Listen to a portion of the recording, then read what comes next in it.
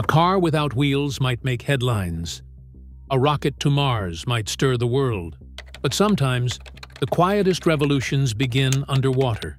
This is a motion story you can't see, and energy you never thought to look for. Not in the wind, not in the sun, but in the slow, steady pull of rivers we forgot. A machine with no blades, no roar, just a silent spin beneath the surface. And at its heart, something as simple as a ball in a cup. If that sounds strange, it is. But it just might change everything. Let's dive in. Rivers we left behind. For centuries, we've turned to water for power.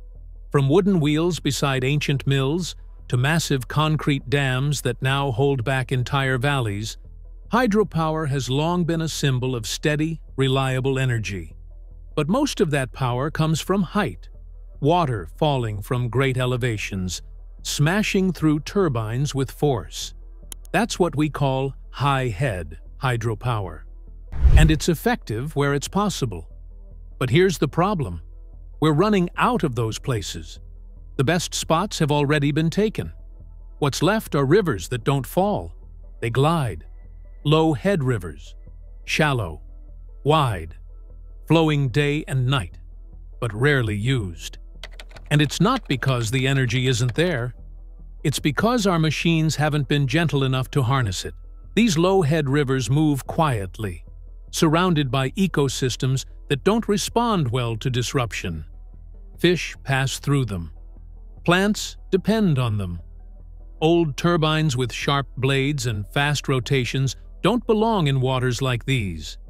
Every blade risks cutting through not just water, but life itself.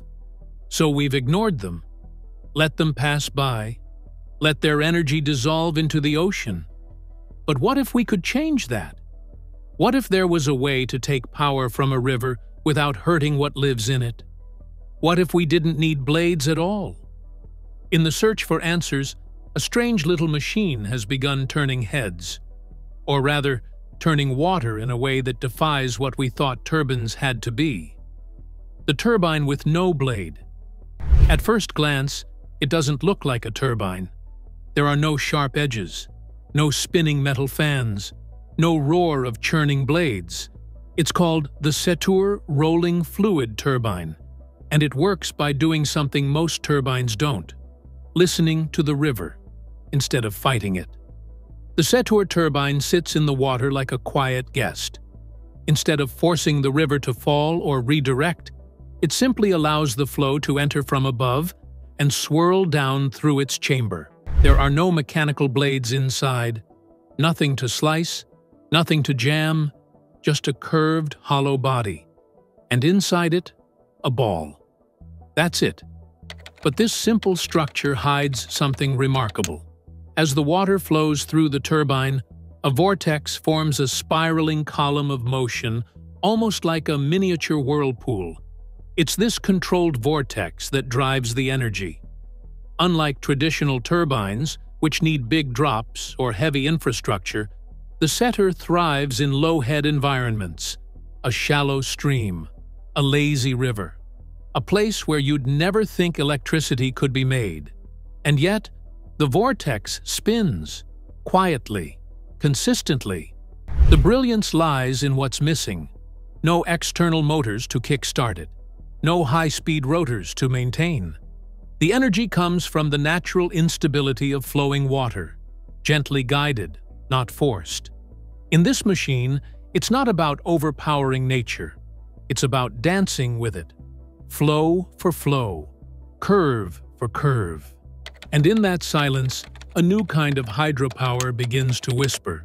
A cup, a ball, and a vortex. To truly understand how this turbine works, you don't need a lab. Just a kitchen sink, a paper cup, and a ping-pong ball. Imagine this. You take a small plastic cup and pierce a hole in the bottom, just enough for water to flow out, slowly. Then, with a marker, you draw a cross pattern on the inside of the cup to give yourself a visual reference of movement. Now, hold the cup under a slow, steady stream of water. Give it a little spin. just enough to start the motion. Now, drop in the ping-pong ball. What happens next is oddly mesmerizing. The water begins to spiral inside the cup, forming a miniature vortex. The ball, caught in this vortex, doesn't just float. It spins, suspended, alive with motion, driven only by the flow and the curve of the container. This is the core idea behind the Setur turbine. No blades, no motors, just flow and spin. A vortex that appears as if summoned by nothing more than patience and shape. Block the hole at the bottom, and the vortex collapses. The ball stops. Let it flow again, and the spin returns. It's fragile. It's balanced. It's beautiful. Now imagine scaling that up. Imagine this happening beneath a river's surface. Not with plastic cups and ping-pong balls, but with steel chambers and custom-engineered spheres. That's where the magic becomes real. Now first, like always, be sure to hit the like button down below.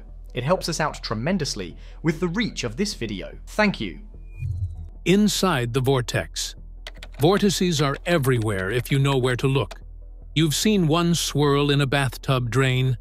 You've watched leaves spiral in a puddle.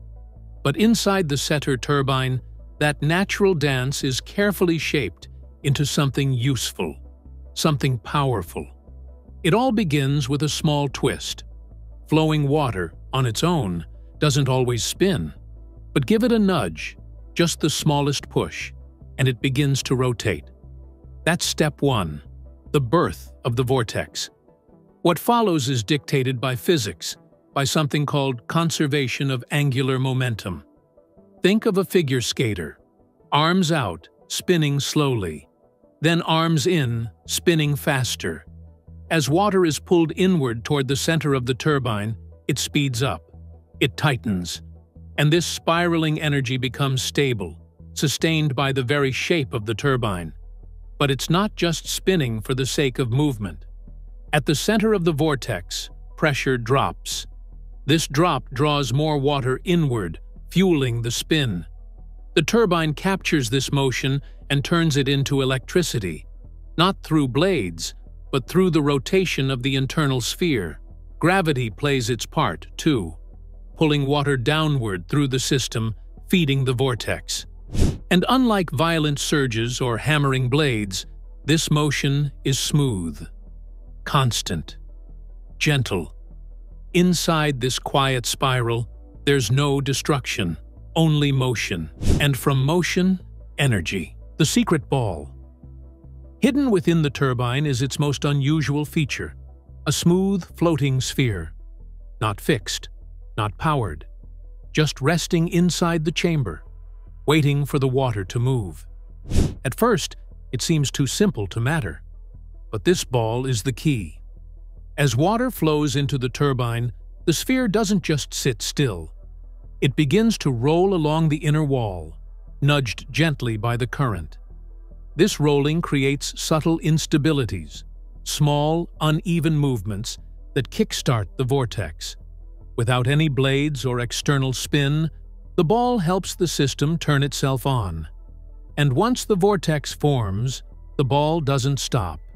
It spins, not just around the chamber, but on its axis, like a miniature planet caught in a whirlpool.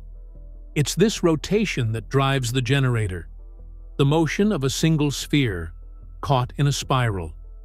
By changing the size or weight of the ball, or adjusting the shape of the chamber, the turbine can be tuned for different river conditions, shallow or deep, fast or slow. Each setting creates a different kind of dance. And for fish, there are no blades to dodge, no traps, just water, just flow. The secret isn't in cutting through nature. It's in learning how to move with it. Efficiency versus possibility. When people hear about a new turbine, one of the first questions is always the same. How efficient is it? The Setur turbine, at peak, reaches about 55% efficiency. That might sound underwhelming, especially when compared to conventional hydro turbines like the Francis or Kaplan types, which can exceed 90%. Even other vortex-based systems, like the ones developed by Turbulent, have reported efficiencies up to 75%. But numbers don't tell the full story.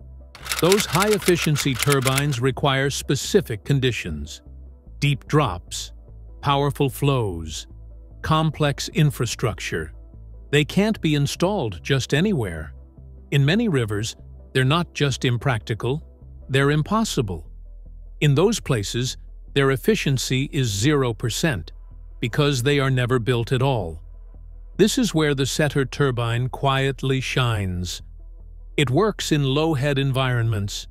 It doesn't need dams or diversions. It's small, modular, and can function where others can't.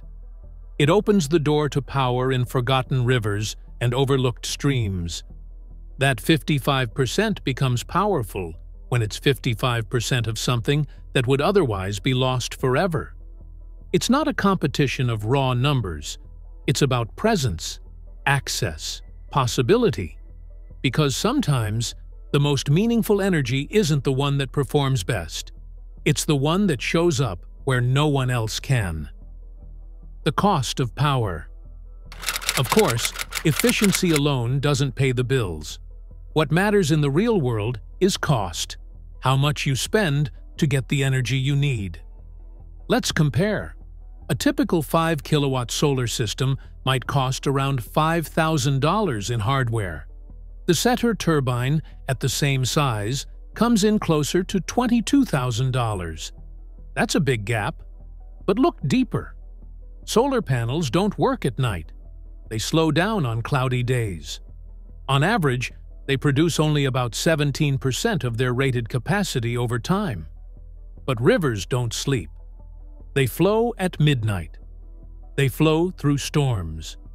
The Setur turbine can operate at over 50% capacity, day and night. When you calculate energy over a year, the hydro turbine generates about 3 times as much power. And because it's steady, you don't need expensive batteries to store what's made. In some remote or off-grid areas, the World Bank has found that small hydropower can even be cheaper than solar and wind. Not everywhere, but in the right place, it's not just affordable, it's unbeatable.